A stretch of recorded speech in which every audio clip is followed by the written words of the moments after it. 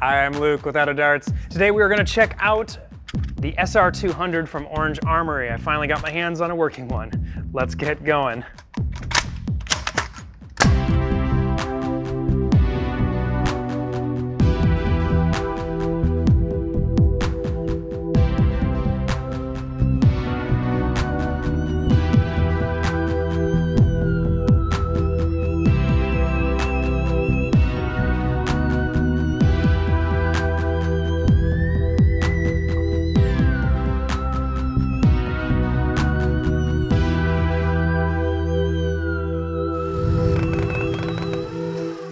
Back in the middle of March, I pre-ordered this blaster from Armory called the SR200. This blaster is a pump-action, spring-powered, talon-fed blaster, and it is exclusively for short darts. The fact that it was exclusively for short darts and its unique styling are what really attracted this to me. Nope, probably attracted me to the blaster, let's say that. However, when the first blaster did show up at the warehouse, my very first prime broke the blaster in half, revealing some very poor layer heights inside and just very poor print quality overall. I did speak with the company, and it sounds like Orange ModWorks had issues with both their filament supplier and with the people that were actually printing and assembling these. One of the reasons that you shouldn't outsource your production. I'm saying that from experience. Every time, with limited exception, I've tried to outsource something as far as printing on demand. It is just really not a great idea. So this first blaster was essentially unusable. Now, I'm starting this review out talking about the sort of issues here with the original one because this took a long time to get fixed, and I have to say that I'm pretty disappointed with that, and it is definitely factored into my review. Ordered the blaster in the middle of March, I believe March 19th. About 6 or 7 weeks later, I got this one that broke. You will notice that we are in October. At the very end of September, I finally got the replacement. So let's think May, June, July, August, September, October. 5 months to reprint and ship a blaster. Now, I don't know how many of these they sold and how many are out in the wild or how many they had to replace, but to me that just seems, I have no other term for it but unacceptable. It is really, really incredibly disappointing to back a project and to pay for a blaster and then to wait that long and then to get something that broke after 6 weeks of waiting and then to wait another 5 months to get the actual replacement. Unfortunately, during all that time, they were pretty radio silent about actually giving updates, and it wasn't until I actually reached out again and asked multiple people that I knew had contact with Orange Armory that we got a response. Ultimately, I just want to put that all out there because it does taint the review for me considerably. If this had showed up in the beginning, I think the review would be more positive, but my experience at this point with the company is pretty poor. And I hate to see this because I wanted them to win. I wanted to see another third-party company really making cool stuff. They came out with a Cybertek line of blasters, which was going to be injection molded, solenoid-powered blasters, and those never got made. They had to give refunds across the board. I never got mine, and this is kind of another, in my opinion, failing as far as customer service and expectations and delivery schedules. Without talking too much more on the delays, we're going to just go ahead and review this as if we just received it now. It is worth noting that this is not sponsored in any way, and I did pay full price for this. It was $150 plus shipping, so I think it ended up being about $166. Right off the bat, it's a pump-action Springer, and the first thing you're going to notice when you pick up this blaster is that it is incredibly comfortable. This is one of the best 3D printed grips, if not the best 3D printed grip on a Springer that I think I have ever felt. It is very, very comfortable for my hands, and I think it would be comfortable for a lot of hands. We've got a very cool stylized design, feels very space blaster-like, almost like a railgun or something cool, and this sort of industrial-looking rods up front. These rods go all the way from the front to the back. That's how the assembly works. One really nice touch that definitely feels more premium is this metal trigger. This is uncoated. It looks like galvanized. I believe it's galvanized steel. So it shouldn't rust, but it's not like stainless or it hasn't been anodized or anything like that. That can add quite a bit to cost, but I think it's some nice style points and it feels pretty comfortable. It's a little bit of a sharp edge there, but considering it's metal, it's pretty cool. We did notice that when I first got the blaster, after the first couple magazines through it, the trigger pull was insanely hard. It seems to be loosening up over time. I'm not sure what's going on with the catch system there, but it still feels a little heavy. The trigger pull is heavier than other blasters I've got, and it leaves a little bit to be desired as far as the physical weight of the trigger. Down below we have a pretty standard mag release, which is nice and crisp, and it works with Talon magazines and of course our Tachi mags. It's worth noting that the tolerances are such that the Tachi won't airdrop, but personally I always grab them anyway. I don't know who throws mags or pitches mags onto concrete that are made of plastic. Does anybody actually do that? Put that in the comments if you do. If you like doing the, no. No one does that. It's also worth noting that you couldn't really do that with this blaster anyway, because you can't really reach that mag release very well with your middle finger. So I could definitely see the same style extensions that we put on the Mark III and for the Nexus could be retrofitted for this blaster as well to make it a little more comfortable if you wanted to have your middle finger remove the mag. But you can get pretty used to grabbing just fine. One more note on ergonomics is this front grip. While the grip itself is very comfortable and it didn't break like this one, at least not so far, it is unfortunately a little sharp on these edges here, and it tends to bite into the back of my hand here. I'm starting to think that I just have mutant hands or something, so I'd love to hear from anybody else that's actually touched this blaster, but when priming this, the webbing on between my thumb and my pointer finger are cut in here. So I would have liked to have seen that either filled or designed a little differently so that there's a little more space, but that's ultimately just me. The grip itself is non-permanent. Underneath is actually a Picatinny rail, so you could actually put any grip or foregrip or pump grip you like on here, making this nice and easy to replace, which is a major improvement from their previous one, because this was a if I had broken the Picatinny mounted version when I first got the original one, I would have just slapped my own thing on it and done a review. On this one, it was not an issue at all. Blaster is pretty standard, prime fire, prime fire. I did experience some misfires there. We're gonna hope that's darts. Performance-wise, this blaster comes with 2 springs and multiple spacers to get you a range of performance out of the box. Each of the spacers has a specific rating and is either intended for the 7 kilogram or the 12 kilogram. The 7 kilogram by itself is supposedly 120 FPS. The spring spacer with the 7 kilogram is 150 FPS, while the 12 kilogram with no spring spacer, or rather with a spacer that's intended for the 12 kilogram, is 200 FPS.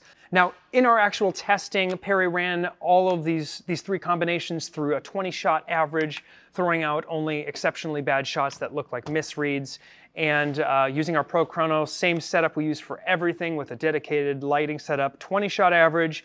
We've got the numbers here on the screen. So you'll see they are quite a bit lower than the numbers that are on the caps. So we're suspecting that they intended that to be sort of a hard cap, like your blaster doesn't go above this.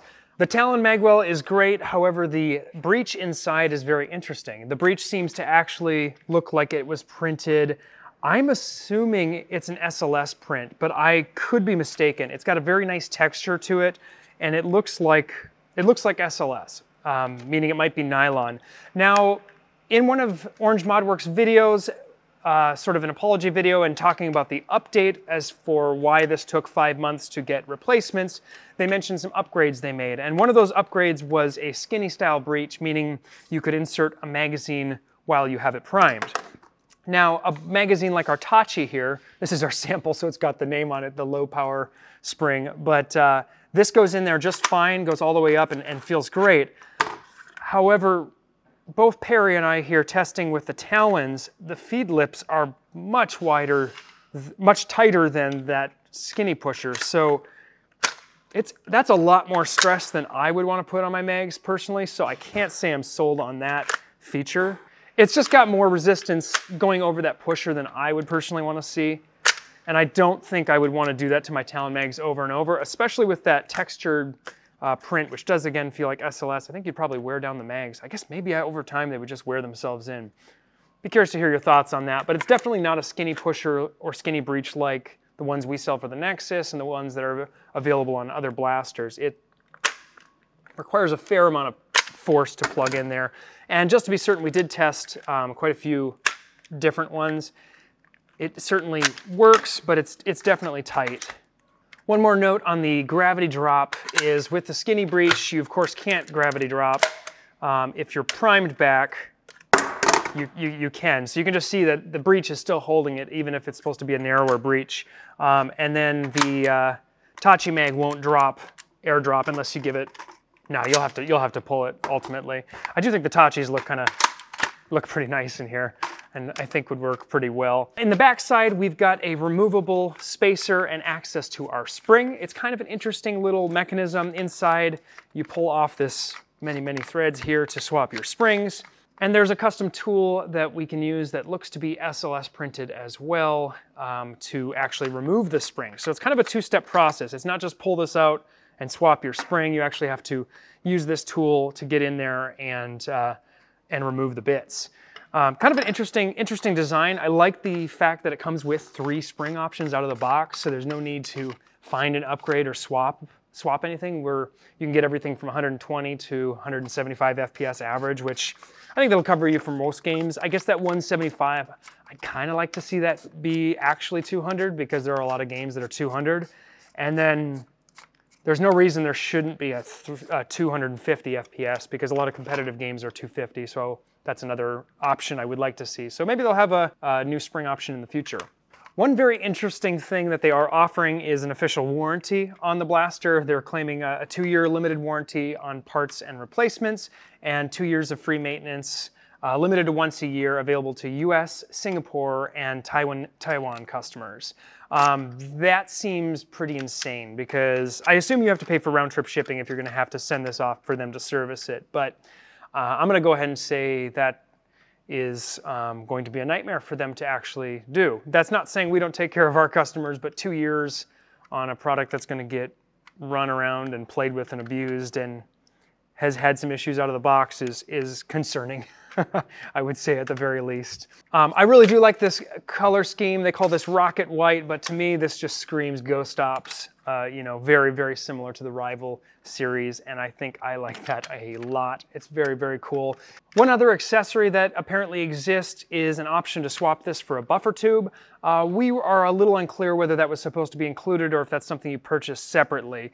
And to me it's kind of a problem, because this is just not, you cannot play with a blaster like this and fire like this, because just without being able to shoulder this, I'm gonna hold this as steady as I can. I mean, you can just see how much my muzzle is moving. It's really not, that was me double priming, just not a blaster fault that time. But it's definitely, I mean, it needs a stock.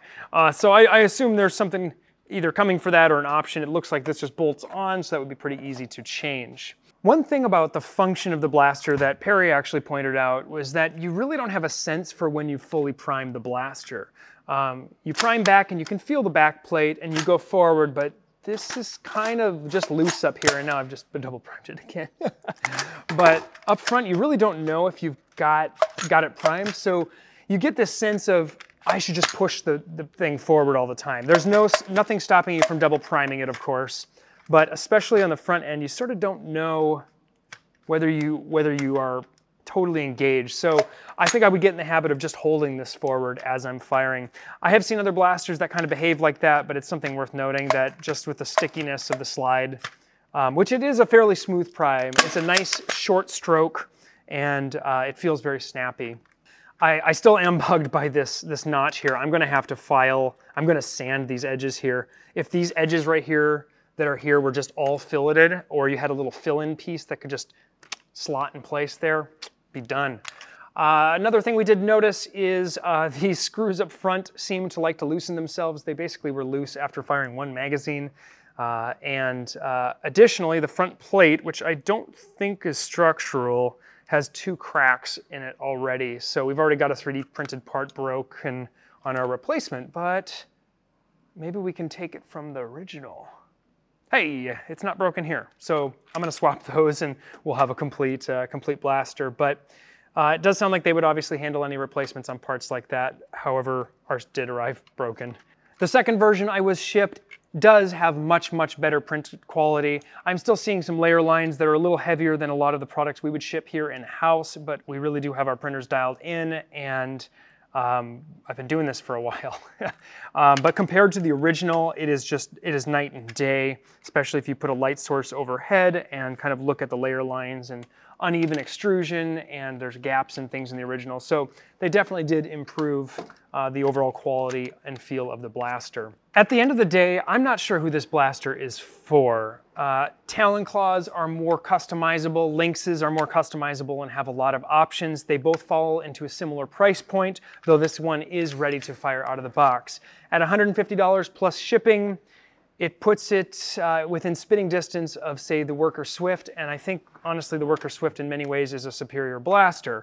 It also puts it kind of hand in hand, very, very close to a Talon Claw or a Lynx, and again, it's kind of the same issue. I think either of those blasters is probably a better performer. That said, it definitely has some style points. It is unique, but as mentioned in the beginning of the video, my whole experience has kind of been tainted with the customer service I've received on this. I think I'm gonna give this 3 out of 5 stars. There are some issues here and there. It's not perfect, but it is a much better offering than what I first received. I'd love to hear your thoughts on this. Do we even think there's room for more 3D printed springers on the market? I mean, I ordered this when it came out, 7 months ago, or when it went up for sale in March anyway. And I ordered it because I was like, who would dare try to make a 3D printed blaster when we have, 10 options on the field for springers? And what do they bring to the game that's improved or beats the performance or ergonomics, or what room is there to actually build on and improve what people have out currently? And I guess this is it. I'd love to hear your thoughts in the comments. Until next time, I'm out of darts.